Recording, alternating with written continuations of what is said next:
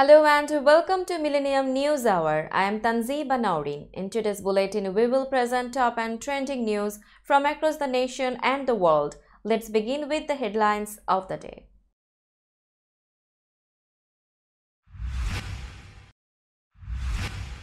Amtrak train with 198 passengers derails after hitting a truck on the tracks in Southern California. US top court bans colleges from considering race in admissions.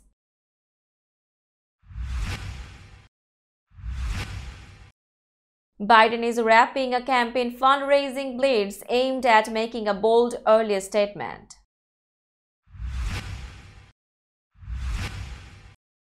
Pence makes a surprise trip to Ukraine and meets with Ukrainian President Vladimir Zelensky.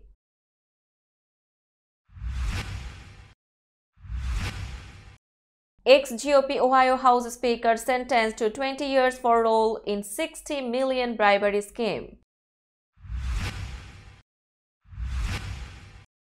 Police release video of officer killing a neo-Nazi gunman and ending a mass shooting at a Texas mall.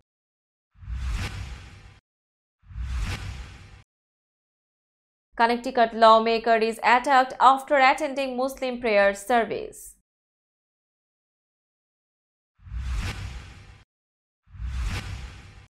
Older Americans can get RSV vaccine this fall after consulting their doctor, CDC says. Christine King Ferris, the last living sibling of Martin Luther King Jr., dies at 95.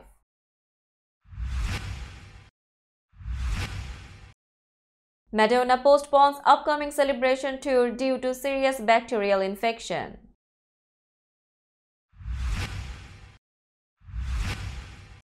Canada and allies taking Iran to ICJ over downed PS-752 flight.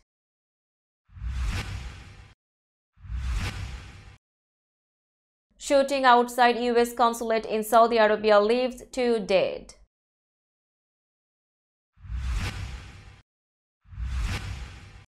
France sends tens of thousands of police to head off unrest after deadly police shooting of teenager. Turkish president condemns Quran burning in Sweden, signals it will obstruct NATO membership.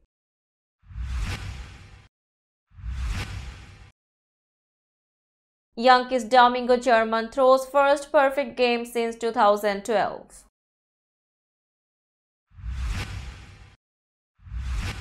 And NFL suspends 3 players indefinitely for violating the gambling policy. A fourth gets 6 games. You were listening to headlines, now news in detail. An Amtrak train carrying nearly 200 passengers struck a county water truck and derailed on Wednesday in Southern California, critically injuring the truck's driver, authorities said. 3 of the train's 7 cars went off the tracks following the collision in Moore Park, said Ventura County Fire Department Captain Brian McGrath. The derailed train cars remained upright on tracks adjacent to an orchard and bare sections of land. 14 people on the train were taken to hospitals with minor injuries, while the truck driver was taken to a trauma center with a head injury, McGrath said. Parts of the demolished Ventura County Public Works truck were scattered all around the derailed train cars. McGrath initially said the truck's driver was believed to have gotten out of the vehicle before the crash, but later clarified that the circumstances leading up to the wreck weren't known. No one's talked to him, so the whole situation is still being investigated, he said. Most of the passengers were able to get off the train cars on their own or with the aid of first responders, McGrath said. TV news helicopters showed numerous people, many carrying luggage, milling about in a field as firefighters worked the scene. The train was on its way to Los Angeles from Seattle when it struck a water truck obstructing the tracks at 11:15 a.m., Amtrak said in a statement. The United States Supreme Court has ruled that colleges must stop considering race as a factor in their admission policies, dealing a setback to so-called affirmative action efforts aimed at boosting the enrollment of Black and Latino students at top universities. The top court's decision on Thursday came in response to lawsuits that challenged the policies of Harvard University and the University of North Carolina by claiming race-conscious student admissions programs discriminate against white and Asian American applicants. The ruling is the latest by the conservative-dominated court to advance right-wing political causes, and it could have significant implications for U.S. college enrollment and diversity on campuses across the country. President Joe Biden decried the court's decision on Thursday, calling on universities to continue to advance diversity in spite of the ruling by considering race-related factors like adversity. I have always believed that the promise of America is big enough for everyone to succeed, and that every generation of Americans we have benefited by opening the doors of opportunity just a little bit wider to include those who have been left behind, Biden told reporters. He stressed that the top court bucked precedent's previous rulings that establish legal norms in its decision on Thursday. We cannot let this decision be the last word on it, Biden said. Asked whether the Supreme Court is rogue, Biden said it is not a normal court. The top court ultimately found affirmative action to be in violation of U.S. Constitution provisions that establish equal protection under the law. President Joe Biden has cozied up to high-dollar donors at Upper East Side penthouses in New York and on West Coast decks in recent weeks. He has two more fundraisers in Manhattan on Thursday that will close out an end-of-quarter campaign blitz that his team believes will put him on a strong financial footing for a 2024 White House contest expected to set spending records. The pair of evening events will be Biden's 9th and 10th fundraising receptions of the past 2 weeks, numbers matched by Vice President Kamala Harris, First Lady Jill Biden, and Second Gentleman Doug Emhoff. The Biden campaign has been mum before the July 15 reporting date about how much he has raised at the often freewheeling gatherings, but is confident about the size. The president is also marshalling the whole of the Democratic Party to dial for dollars, enlisting help from governments. Gavin Newsom of California and J.B. Pritzker of Illinois, as well as former President Barack Obama, among others. Obama is being featured in a new campaign video meant to encourage small-dollar online donations before Friday's donation deadline. Biden allies insist that despite polls showing lagging enthusiasm among the Democratic base for the 80-year-old president, his party is solidly behind him. Former Vice President Mike Pence made a surprise visit to Ukraine on Thursday, meeting with Ukrainian President Vladimir Zelensky and touring the war-torn country as it fights Russian aggression. Pence, who this month launched his campaign for the Republican nomination for president, has been deeply critical of Russian President Vladimir Putin's invasion of Ukraine. He has called on the U.S. to deliver more military aid to the country and criticized GOP rivals who have questioned the ongoing U.S. involvement, saying there is no room in the party for Putin apologists and pushing back against those who want the U.S. to take on a more limited role on the world stage.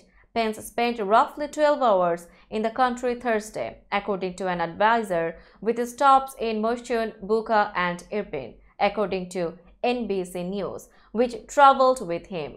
In addition to his meeting with Zelensky, Pence received multiple briefings, including one from Ukrainian officials on the country's current security situation and one on allegations of human rights violations by Russians accused of abducting Ukrainian children in a bid to weaken Ukrainian resolve, the advisor said. Pence also participated in a commemoration ceremony to honor Ukrainians killed during the defense of Moshchun during Russia's offensive and visited the destroyed Romanov Bridge, where he was briefed on the civilian evacuation efforts.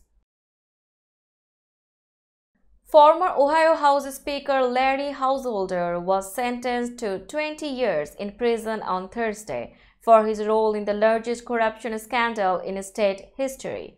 The 64-year-old Republican appeared before U.S. District Judge Timothy Black, who meted out the punishment about an hour after he and his wife Tondra arrived at the federal courthouse. Householder had pleaded for mercy ahead of the sentencing, not on behalf of himself but his wife of 40 years, sons and friends. His son Nathan and other friends and family were present in the courtroom. Black instead delivered a blistering rebuke, accusing Householder of abusing voters' trust. "You were a bully with a lust for power who thought he was better than everyone else," he said. Householder also received 1 year of probation and showed little emotion before being led out of the courtroom in handcuffs as he was remanded into the custody of U.S. Marshals. Householder and lobbyist Matt Borges, a former chair of the Ohio Republican Party, were both convicted in April of a single racketeering charge each, after a 6-week trial. Borges is said to be sentenced Friday. Police released video footage on Wednesday of an officer killing a neo-Nazi gunman, quickly ending a mass shooting that left 8 people dead and 7 others wounded at a Dallas area shopping mall. The edited 5.5-minute video details the final moments of Mauricio Garcia after he unleashed a rain of bullets from an AR-15-style rifle at the Allen Premium Outlets on May 6. Those killed included 3 members of a Korean-American family, including a 3-year-old child, 2 young sisters, a security guard, and an engineer from India. Police haven't revealed a motive for the attack. The shooting came in a year that has seen an unprecedented pace of mass killings. The footage from a body camera owned by an Allen police officer starts off with the officer telling 2 children outside the mall to wear their seatbelts and be good. Moments later, the sound of rapid gunfire erupts from the mall. The children and a woman with them run away as the officer radios in the report, grabs his rifle from his car and dashes toward the gunfire, the body camera footage shows. As he runs, the panting officer shouts at people to move and get out. At one point, he tells the dispatcher, "I believe we have got a mass shooter," and shouts at the gunman to drop his weapon. "I am passing injured people," he adds. The officer continues to run through the outside galleries of the outlet as the sound of gunfire bursts continues. About 4 minutes into the video, the officer opens fire with at least a half-dozen shots. An instant later, the officer shouts, "Drop the gun," and then reports, "I have got him down." Another officer then confirms the gunman is dead. The video ends with the 2 officers standing next to the gunman's body, which is blurred out. The video was released a day after a grand jury cleared the officer of wrongdoing, indicating that the use of force was justified under Texas law, according to a police statement.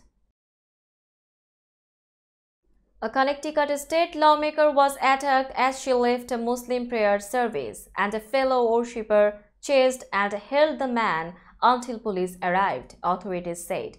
Representative Mariam Khan was with her sister and her children Wednesday morning outside the Excel Center, an arena in downtown Hartford, where they had attended the service, along with about 4,000 other people, marking Eid al-Adha, the end of the Hajj, the annual pilgrimage by Muslims to Mecca.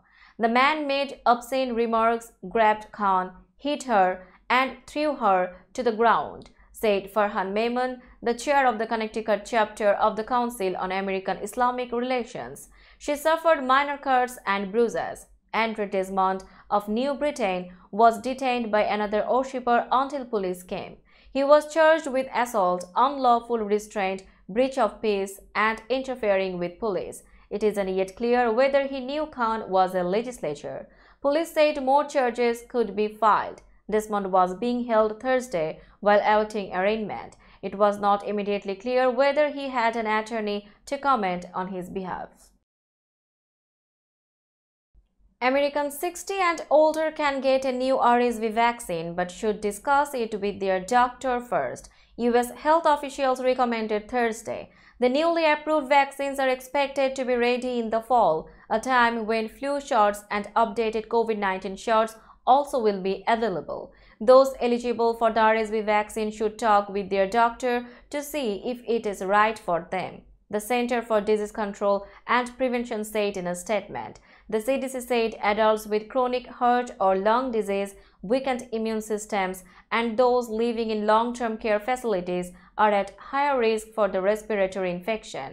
RSV or respiratory syncytial virus is a common cause of cold-like symptoms, but it can be dangerous for infants and the elderly. A surge last year filled hospitals with wheezing children.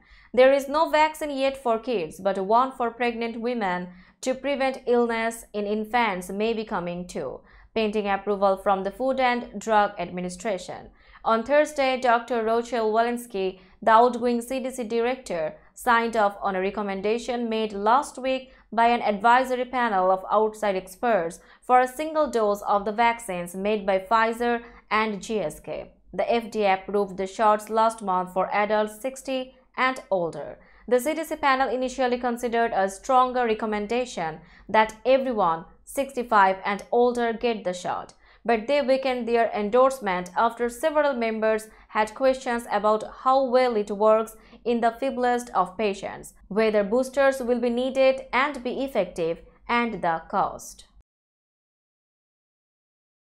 Christine King Ferris, the last living sibling of the Reverend Martin Luther King Jr., has died. Her niece, the Reverend Bernice King, tweeted that her beloved aunt died Thursday. She was 95. For decades after her brother's assassination in 1968, Ferris worked along with his widow, Coretta Scott King, to preserve and promote his legacy.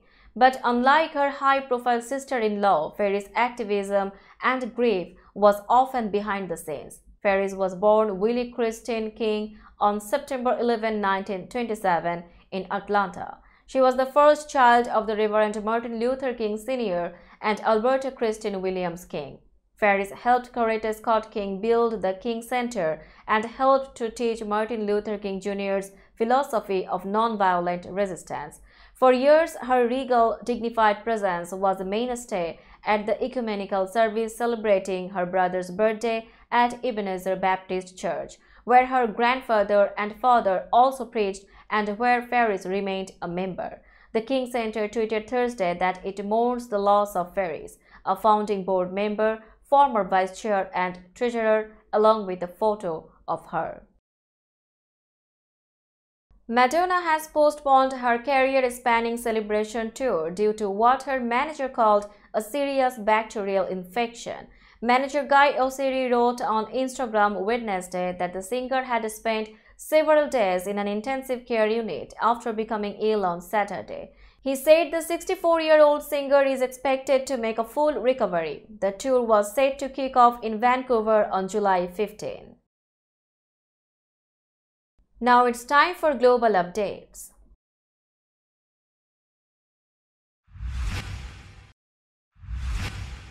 Canada, Sweden, Ukraine and the United Kingdom have said they intend to refer Iran to the United Nations top court for the 2020 downing of a Ukrainian International Airlines flight over Tehran that killed all 176 people on board. In a joint statement, the four countries said on Thursday that the decision to go to the International Court of Justice came after no agreement on the organization of arbitration was reached with Iran.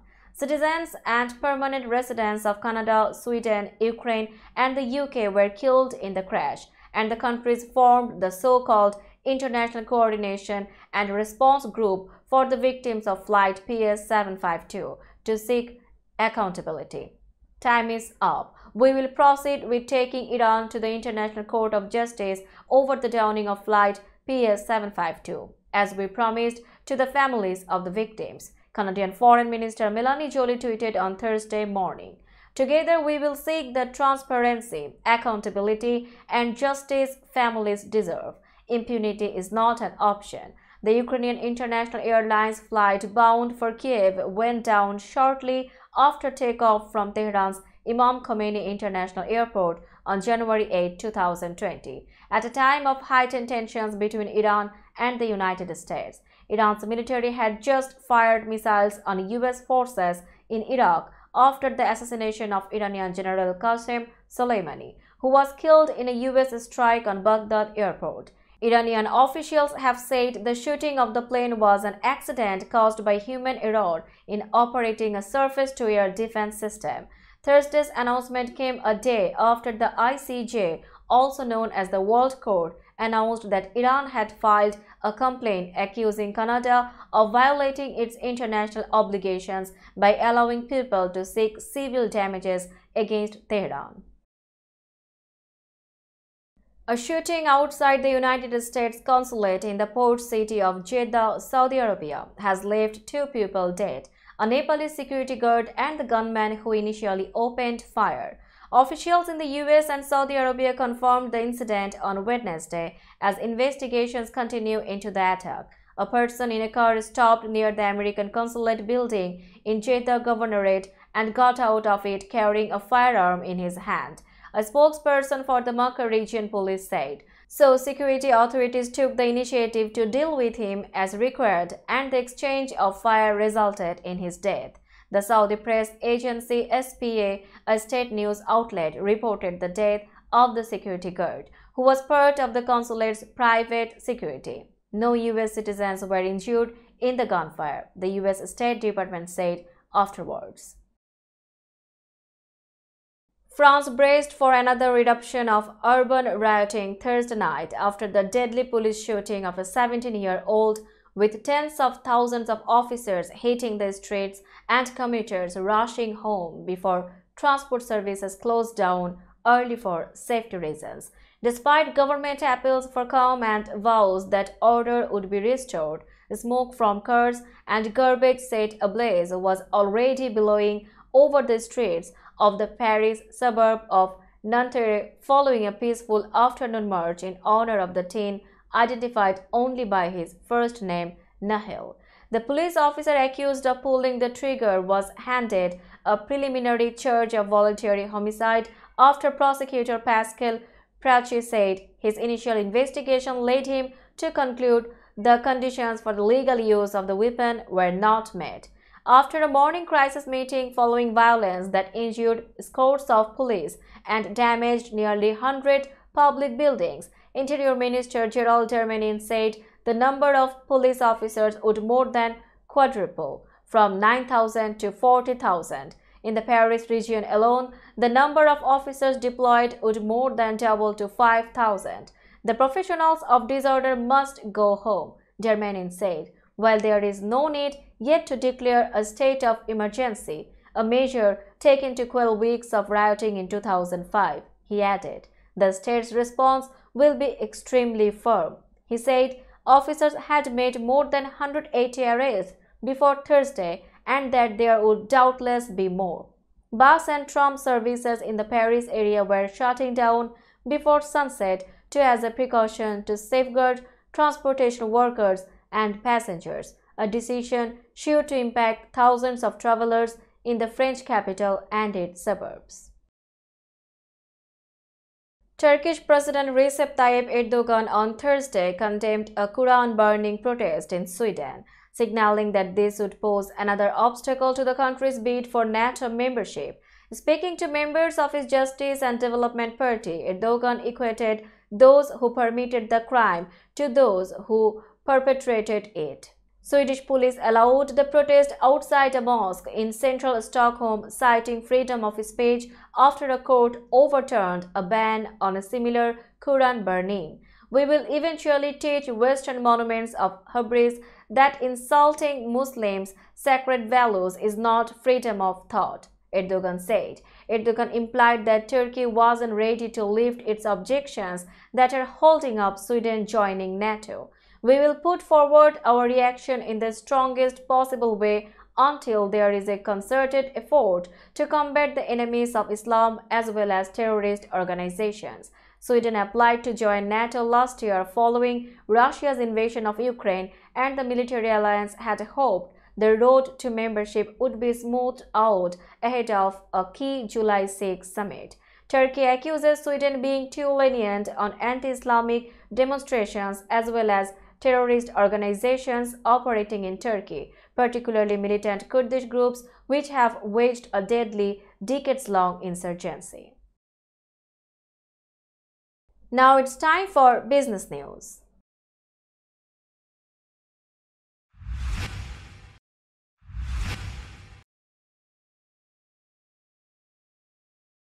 Today's New York stock close price is 15,737.38. The NYSE Composite is increased by 120.02 points or 0.77%.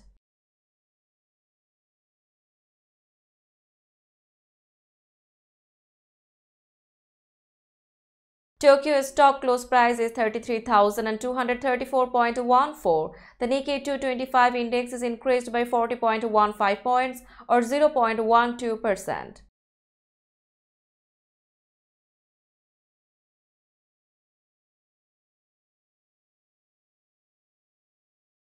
Shanghai stock close price is 3,182.38. The Shanghai index is decreased by 6.99 points or 0.22%.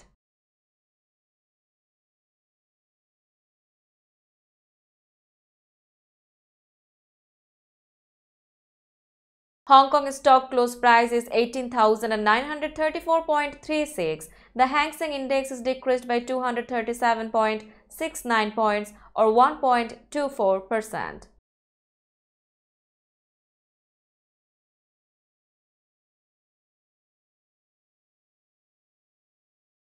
Bombay stock close price is 63,915.42. The Sensex index is increased by 499.39 points or 0.79%. Let's have a look on today's sports stories.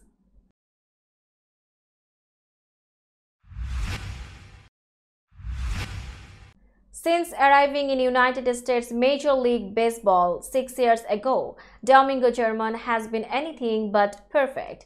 Until now, the New York Yankees right-hander pitched the 24th perfect game in MLB history Wednesday night, retiring every Oakland batter in an 11-0 victory over the Athletics. It was the first perfect game since Seattle Mariners ace Felix Hernandez 3-1 against the Tampa Bay Rays on August 15, 2012.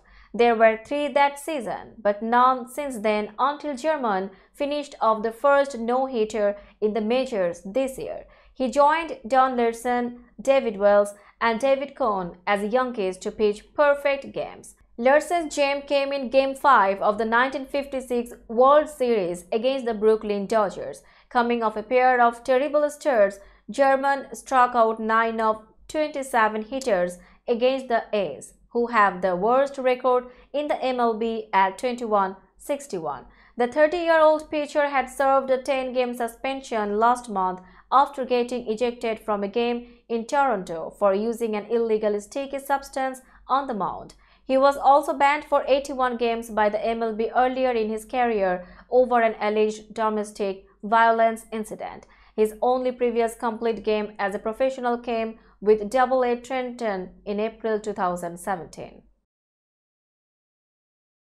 The NFL suspended 3 players indefinitely Thursday for violating the league's gambling policy, and a 4th was sidelined for 6 games. Cornerback Isaiah Rodgers Sr., a projected starter for the Indianapolis Colts, and his new teammate Rashad Berry, a backup defensive end, both received indefinite suspensions and were subsequently waived by the team. Rodgers, Berry, and free agent Demetrius Taylor, who also received an indefinite suspension, cannot seek reinstatement until after the 2023 season. Taylor bet on NFL games in 2022 and Rodgers faced the same accusation. The Colts wasted no time in deciding what to do. Tennessee Titans right tackle Nicolas Petit-Frere was suspended for the first 6 games of the 2023 season for betting on non-NFL sports at the team's facility. He is eligible to participate in all off-season and preseason activities, including preseason games. Petit-Frere and Berry were college teammates at Ohio State. Let's have a look on today's weather forecast.